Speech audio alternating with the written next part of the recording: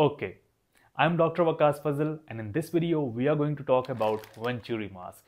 We are going to discuss that what is a Venturi mask, how do you set up a Venturi mask, and we are also going to discuss the different indications of Venturi mask as well as the mechanism on which it works. First of all, I'll discuss the different parts and how do you set it up. Let's get started. Now, within this bag of Venturi mask, you receive a few things.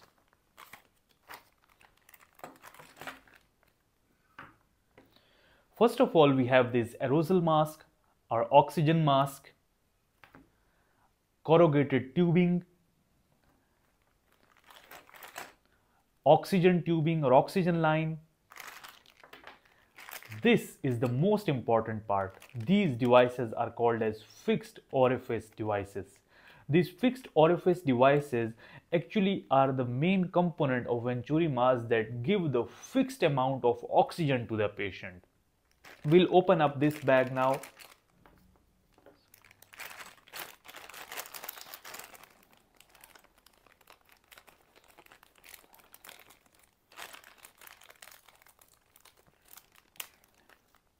Within this bag, we have different Venturi masks.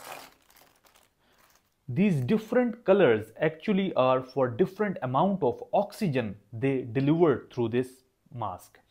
Now, if you have, let's say, orange one, if the orange one is applied to this mask, it will give 50% oxygen to the patient and 50% air will enter. Now, how we will set this up? First of all, you will take the oxygen mask, you will attach the corrugated tubings like this, and on this end, you will attach this part of the Venturi mask like this. Now, a very common mistake that people do is that they ignore this plastic container. This is called as an air entrainment collar. This air entrainment collar is a very important part of Venturi mask. This air entrainment collar is put in like this. This is fixed over here like this, and over here we will attach the oxygen tubing. The oxygen tubing is attached over here like this. So this is how the Venturi mask is set up. Patient applies this mask to the face, you fix it over the nose, and then these are the exhalation holes where when the patient exhales the air goes out from here. This is the corrugated tubing attached to the Venturi mask of specific percentage, and this plastic container is over it. Now, what is the purpose of this plastic container? We'll understand the purpose of this plastic container now. First of all, when you attach the oxygen tubing to the oxygen source, this oxygen tubing will be receiving 100% oxygen. In the oxygen tubing, there will be 100% oxygen. And when the oxygen enters this part of the mask, when it enters the fixed orifice device, in this part of the mask, the oxygen gets diluted. Why it gets diluted? Because when the oxygen enters from here to here, from these holes, air enters from outside. Air is sucked in from outside, and when air gets mixed with oxygen, the oxygen gets diluted. Now, how much air will enter this mask is decided by the different colors of the fixed orifice devices. Let's say if you have orange one, it will give 50% of oxygen. It means that it will be diluting the 100% oxygen to 50%. 50% air will enter from outside. If you are applying the white one, if the white one is applied, it will be delivering 31% oxygen and rest will be the air. If you are, let's say, applying the blue one is giving 24% oxygen. Rest of it will be the air from outside. So basically these fixed jet orifices are actually diluting the air. Now, When you have fixed the tube with the Venturi mask, and Venturi mask is giving the oxygen from here and it is getting the air from outside through these holes, if you do not apply this plastic container, what will happen is that if the patient moves and if patient puts his hand on this, or if the clothes come over this, the amount of air that will be diluting will go down and suddenly the oxygen concentration will go high. The concentration of oxygen delivered to the patients will be increased because these holes are blocked. If a patient puts hand, if there is a cloth over here, or if these touch the patient's clothes, or if the patient puts blanket over these holes will be blocked and air cannot enter from outside, and the amount of oxygen going from this tubing will be increased. The percentage of oxygen will not be fixed anymore. The percentage of oxygen entering the mask will increase.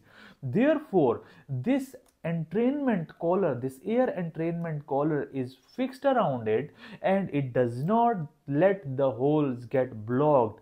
Even if this part gets blocked, air can enter from this side. Even if this side gets blocked, air can enter from this side. So this is the purpose of air entrainment collar. Now I'll be discussing the different fixed orifice devices that we have and how do they work. The blue one has 24% written over it, which means is that it gives 24% oxygen to the patient and it dilutes the oxygen with 76% air. So there is another important thing that you need to remember is that when you connect this device to the oxygen line and you connect the other end to the oxygen source, there is another important thing written over these devices is the amount of oxygen that you have to start from the source. Now on this blue one there is written 2 liter per minute, 2 LPM. 2 liters per minute means that you have to start the oxygen source. The oxygen source that you have, you start the oxygen source from around 2 liters per minute because that is enough to give 24% oxygen to the patient, because this device is giving less oxygen, so less oxygen from the source is enough for it. From the source you start the oxygen from 2 liters per minute. Now in the yellow one delivers almost 28% oxygen and you can start the oxygen source from 4 liters per minute. The white one delivers 31% oxygen and you can start the oxygen source from 6 liters. The green one delivers 35% oxygen and you can start the oxygen source from 8 liters per minute. The pink one is giving 40% oxygen to the patient. Now since the pink one is giving more oxygen to the patient, you have to start the oxygen from a higher level. You have to start from 8 liters per minute. The orange one gives the maximum oxygen to the patient and that is 50%, and you start it from 10 liters per minute. Because it is giving maximum oxygen, you have to start the oxygen source from 10 liters per minute to fulfill the needs.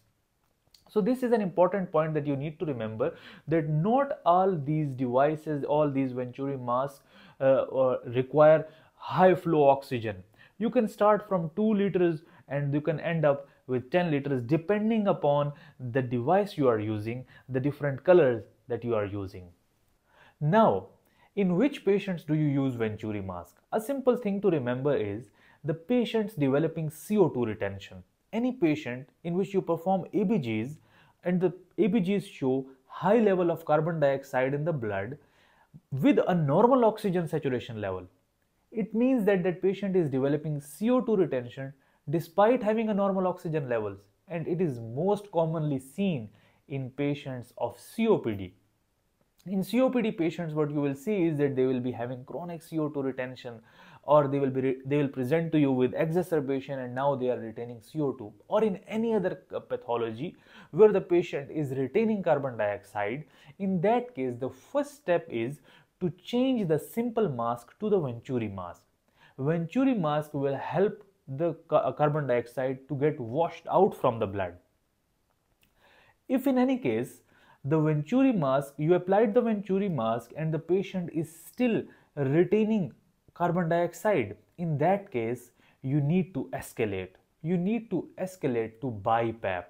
In BiPAP, we'll discuss about BiPAP in detail in another video. But remember, if the Venturi mask is not making the carbon dioxide go out from the blood, it is not washing out carbon dioxide, it is failing to do its purpose, it means that patient needs BiPAP now.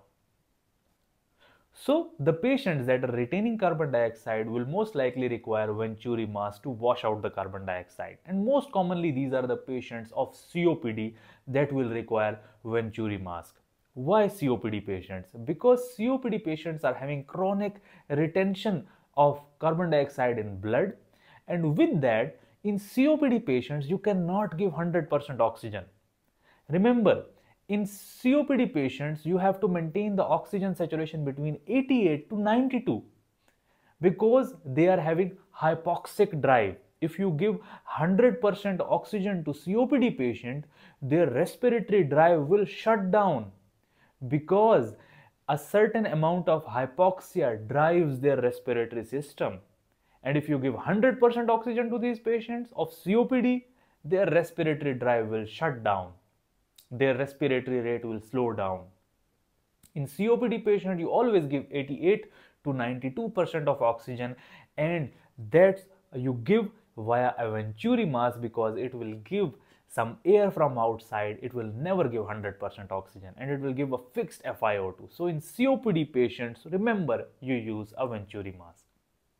So this was all about Venturi mask. If you liked my video, please click on the subscribe button and check out my next video on NRM mask. I have explained the NRM mask in detail in that video. I've also made playlists on different lectures of medicine, including emergency medicine, infectious medicine, as well as ECG lectures. The link of those videos are also given in the description below. Thank you very much.